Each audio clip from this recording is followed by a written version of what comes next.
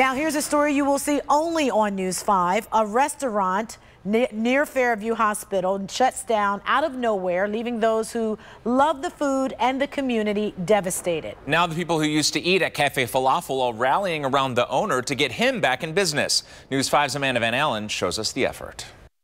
Some rice. He makes his food with a little passion and a lot of spice. It's not a job, it's like marriage.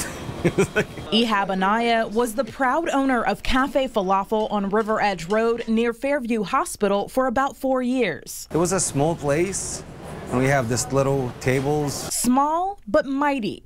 Hundreds of customers rushed into the restaurant each week, but not just for the Mediterranean cuisine, also for the community. It was the most, I want to call it, magical place that we all used together. But that magic faded last year when Enaia lost his parking lot and with it his customers. For now, he has a pop-up shop inside of Fairview Hospital's lunchroom, but it's just not the same. Closing his doors, he said, was the hardest thing he's had to do since coming to the U.S. I had a small book bag and, just few stuff. I was staying for like probably a month. But during his trip here, Enaia learned that he couldn't ever go back home. The borders between Gaza, where I'm from, and Egypt, it got shut down. And that's the only way you can go in or out Gaza. So he became a U.S. citizen and started a new life. Married, had kids, and merged his two worlds with the food from his homeland.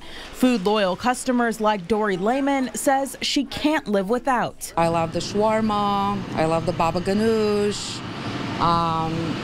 I love You're the just tabbouleh. naming the whole menu. Yes, I love everything. So she and a few other community members launched a Kickstarter campaign for Enaia to open a brand new restaurant. This one will be called Salam Cafe. Salam Cafe means peace.